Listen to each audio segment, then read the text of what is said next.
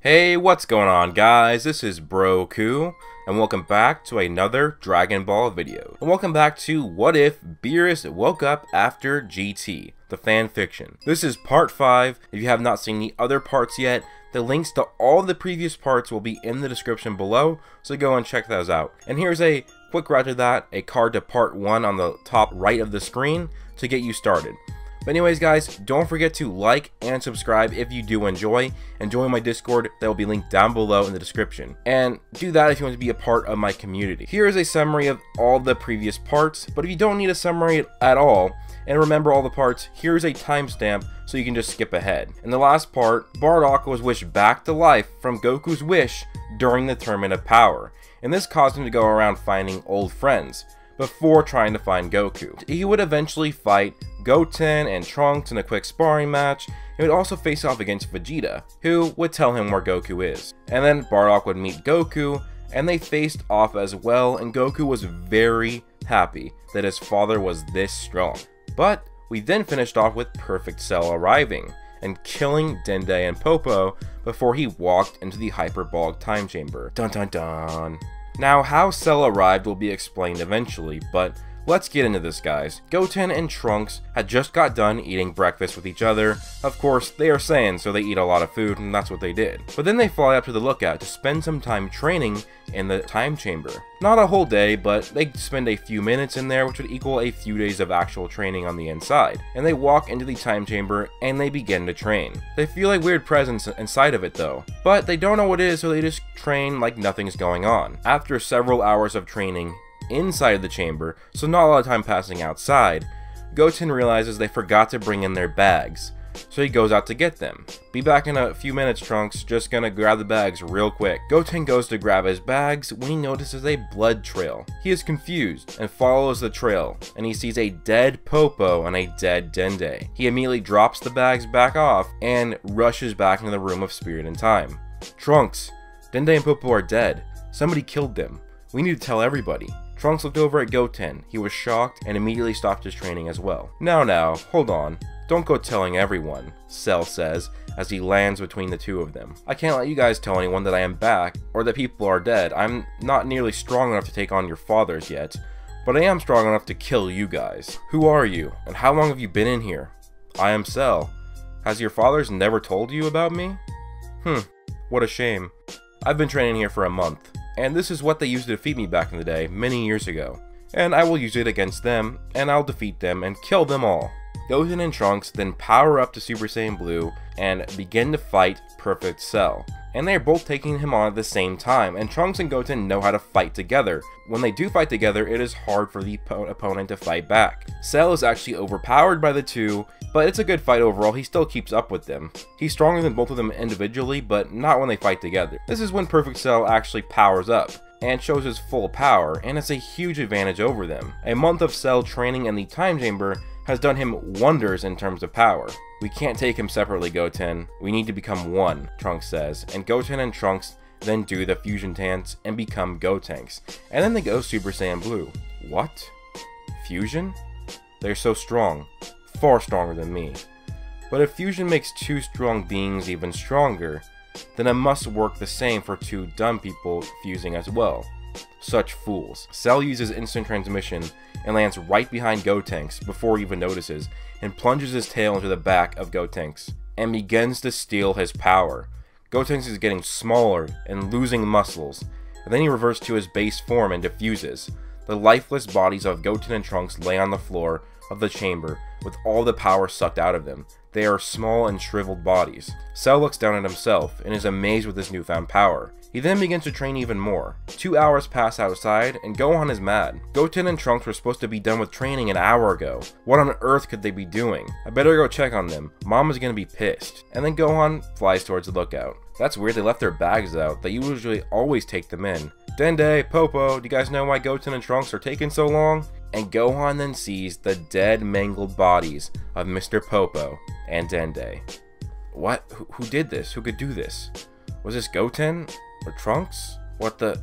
Gohan then runs into the chamber, knowing that something is off. He walks in, and memories of training with his father preparing for Cell flood his brain. He then sees Cell training in the chamber, At first, Gohan thought it was a figment of his imagination, the memories of Cell becoming to life. But then, Cell stopped training and said, "Well, hello, Gohan.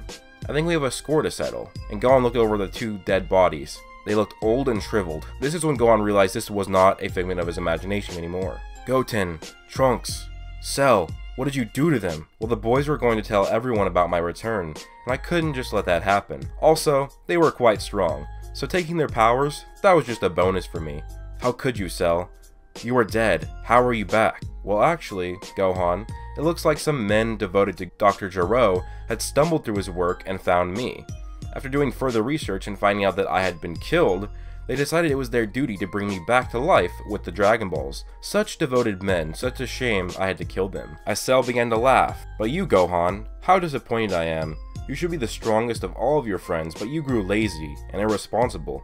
Your Earth is now in trouble because you failed to train properly. I have been watching you. How pathetic that your little brother can attain the blue form, and yet you cannot."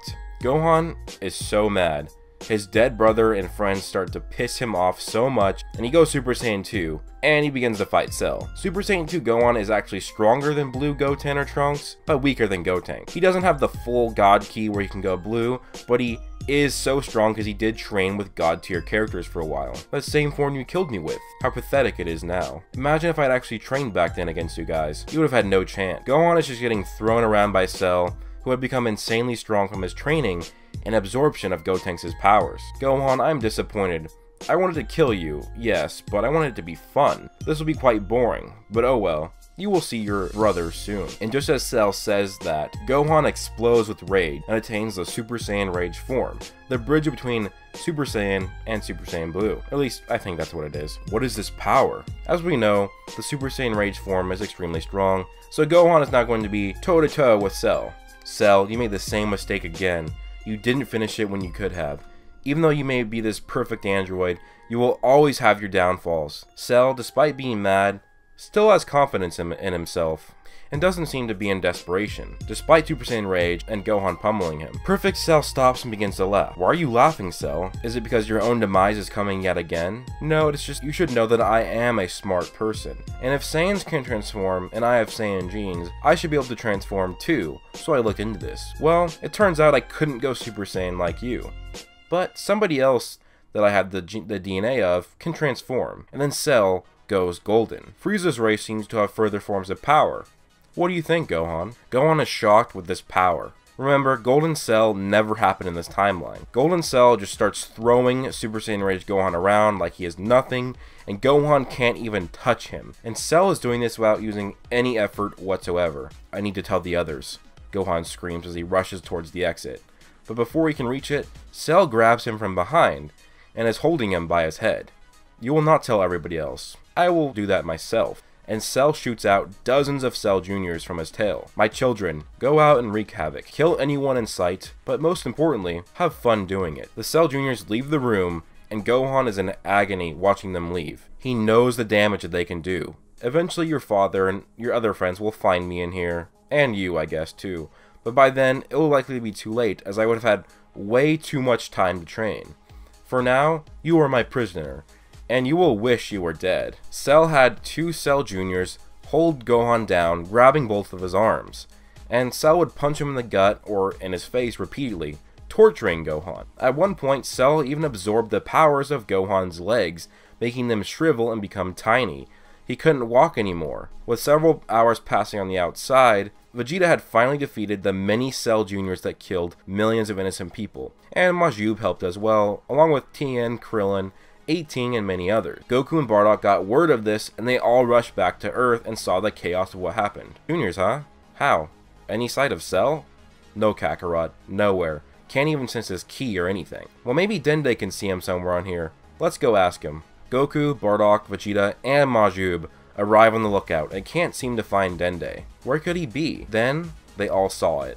The dead body, the mangled remains. Cell was here. Then they looked over at the Room of Spirit and Time and saw a trail of blood lead to the room, with Goten and Trunks' bags sitting right outside of it. Goku and Vegeta were worried and pissed, because their sons must be in danger. So anyways guys, that's the end of this part. Hope you guys enjoyed.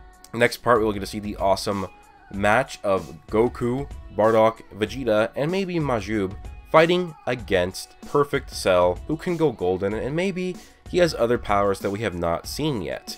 But anyways, please do leave a like if you enjoyed, subscribe if you are new, and turn on notifications if you want to see more of my videos. Also, join my Discord, that's linked down below, and so is my Twitter. So feel free to follow me on Twitter, guys. That would be much appreciated.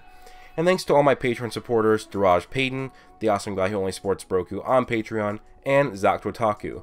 Those are my Super Saiyan 1s, but thanks to my Super Saiyan 2s as well.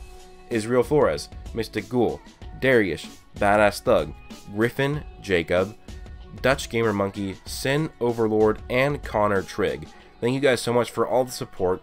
It really does mean a lot, and I hope you guys all have an amazing day. Peace out.